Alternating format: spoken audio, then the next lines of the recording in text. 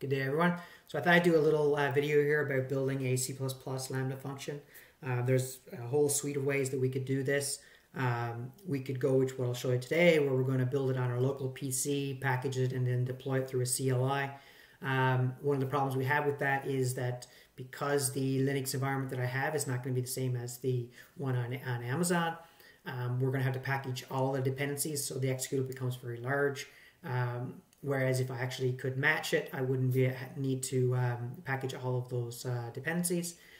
So another way around that is I could either, of course, go to something like Cloud9 and build it on the AWS environment itself, on the AMI that's going to be used during the Lambda function, or I could go and have a Docker on my PC and then deploy that AMI in that Docker on my PC and then build it that way.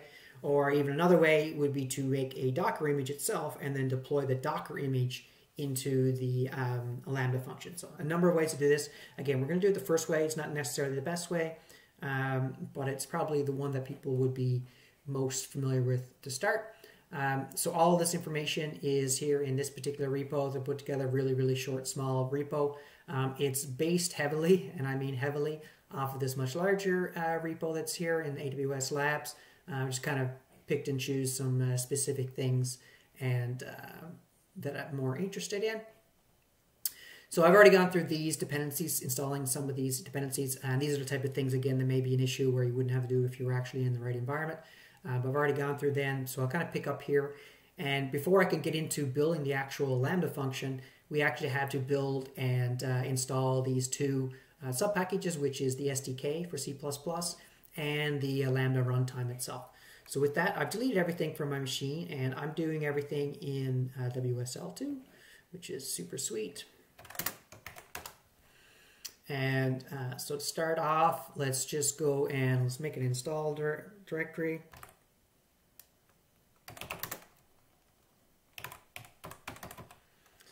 Make the install directory, and then we're just going to clone these libraries down.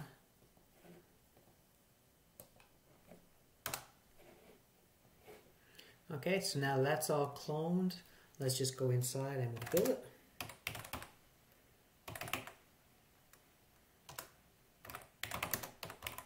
Obviously, if we were doing this for real, we would script this, but it's kind of nice to do it manually once just to make sure you understand each of the steps individually.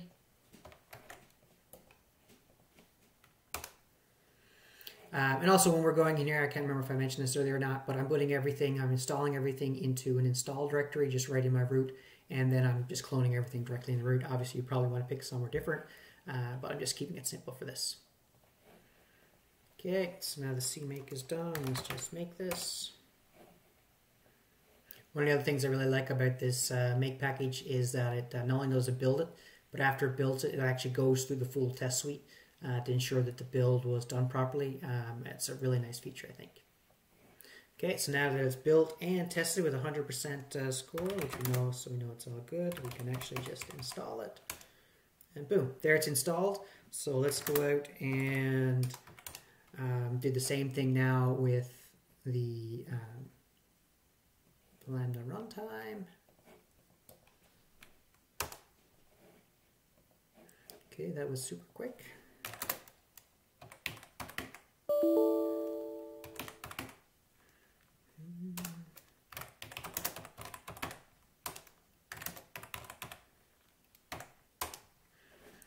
Okay, and again, it's going into that same install directory, so we're going to have everything all installed up into that directory.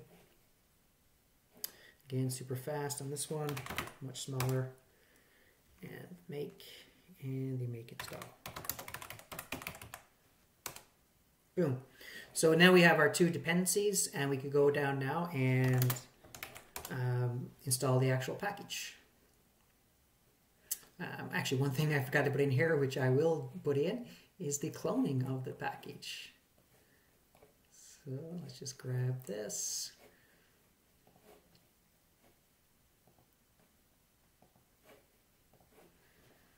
I'll update the README file.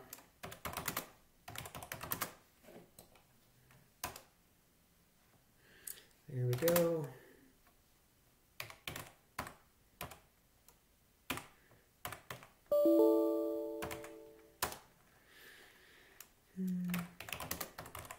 Again, very, very similar to what we did before with the other ones. Let's go back into this README file just so I can make sure that the README file is done properly.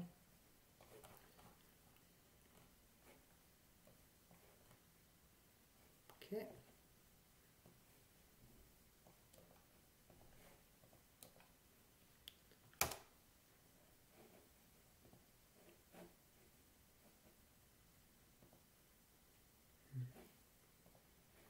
Okay, the build was good, and sorry, let me just move this over. Didn't make. Now this extra last command here is actually a little bit, it's a bit of a special. Not only does it do the building of the executable, but it's also zipping it up and getting ready to deploy as a Lambda function. So you'll see here we have this demo.zip. If you wanted to go into the console, you could just go and upload the zip file to make the Lambda function. We're actually going to do everything with the CLI, and some of these commands get long, so let me just do this, go sideways here a little bit. Hopefully that isn't as confusing. So one of the things we're going to do is we're going to make some roles for this Lambda function. Again, this is things you could do through the CLI, but or through the console, but it's nice to do it here. One of the things we're going to do is create a JSON file, or a JSON file, I should say, to make a role. So let us, and actually one of the things I will do here as well, just to kind of nice when you're just doing some code editing, is you can actually open up VS Code there directly from the console. Makes code editing a little bit simpler.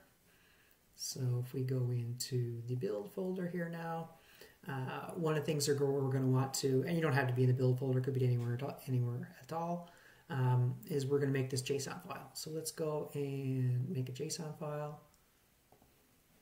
And we're going to call this JSON file trust policy.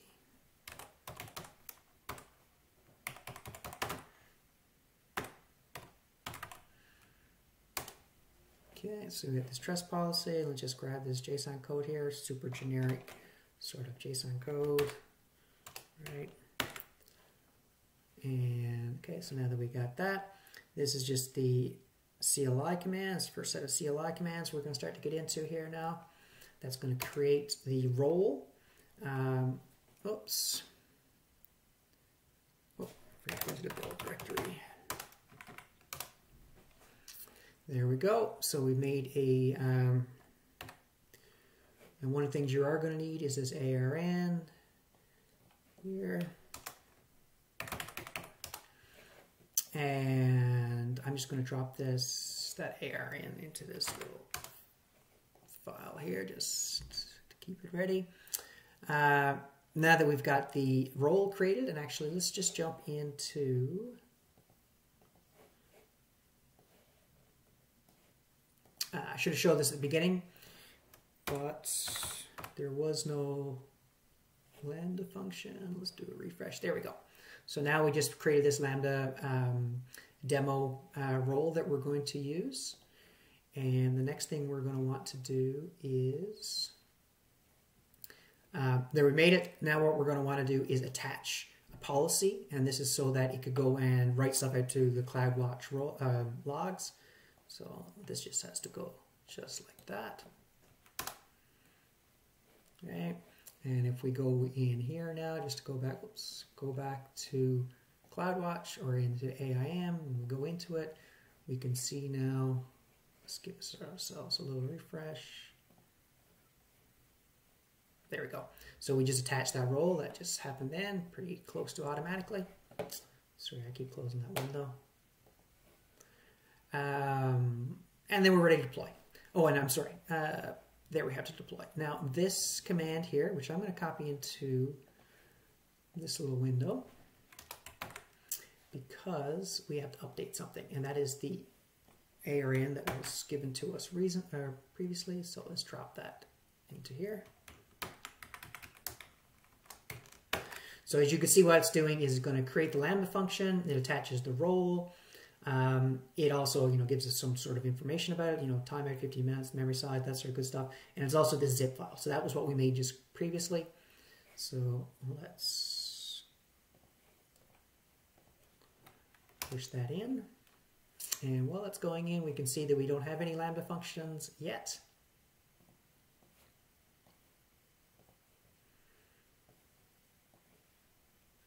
And that's just uploading that file.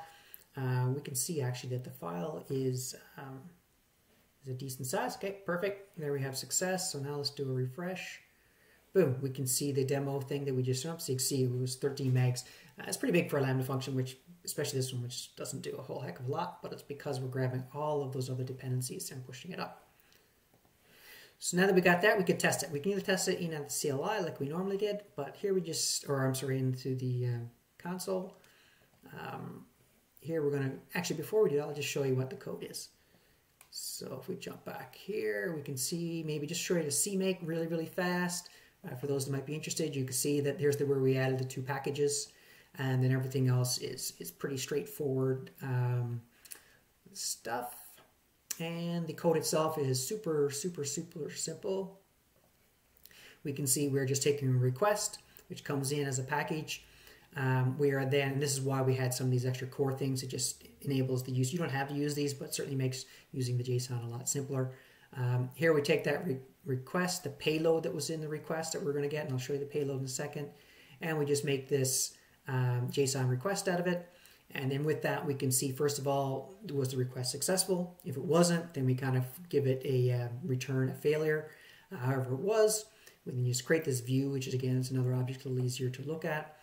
And now we check to see if the key location is in there. So it kind of, again, JSON really looks very much like a dictionary.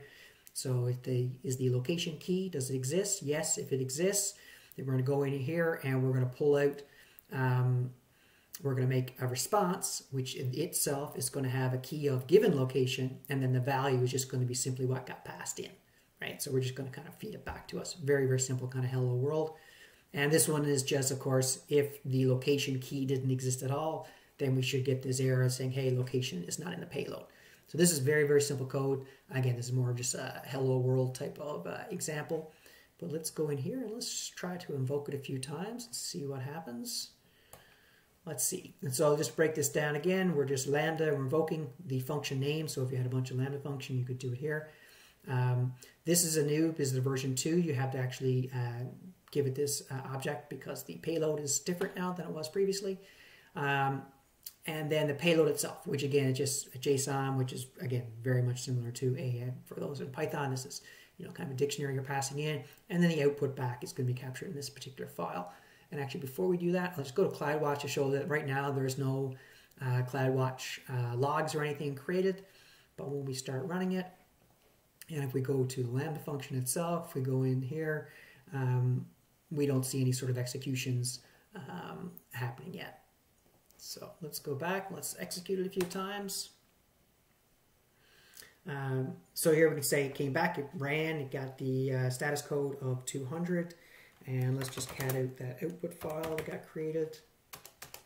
And it just says given location is somewhere. So again, we give a location of somewhere, so that came back properly.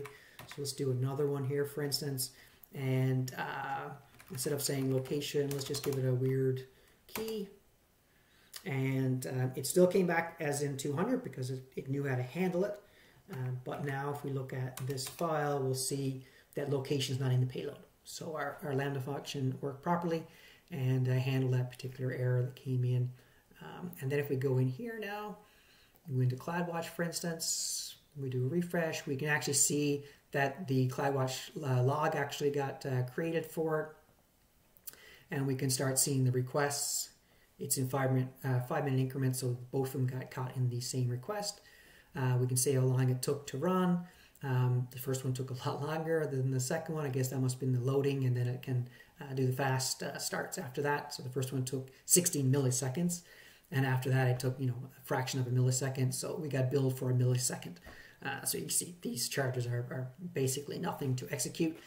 This is, of course, the beauty of a serverless sort of environment that the actual runtime. We don't have to sort of spin up any EC2 instances. We didn't have to do anything like that. Very, very simple to run. Just seeing here, this is another way you can kind of see the CloudWatch metrics. We can see that we ran it twice very quickly. Very, very simple sort of stuff. You can obviously put in a lot more interesting things if you wanted that. But that's 15 minutes, a little bit longer than I normally like, but it shows how easy it is to go and create that. And then we did it from scratch. We also built the environment and everything else. The next one, obviously, we wouldn't have to build the environment. Not a big fan of actually building the environment locally. So we're probably going to look at some other ways to do it as well, using either Docker or using Cloud9. Cloud9 probably be the next one I will try. The beautiful thing of that is you're in the environment. You don't have to do anything local on your PC. This is pretty easy because I'm doing it on my personal PC. Not every organization allows you to just install things like I did. So if you don't have that ability, Cloud9 is a nice place where you could go and build out that tool set without having to worry about all of the installs into your local workstation. So with that, thanks, and hopefully you found it interesting. Cheers.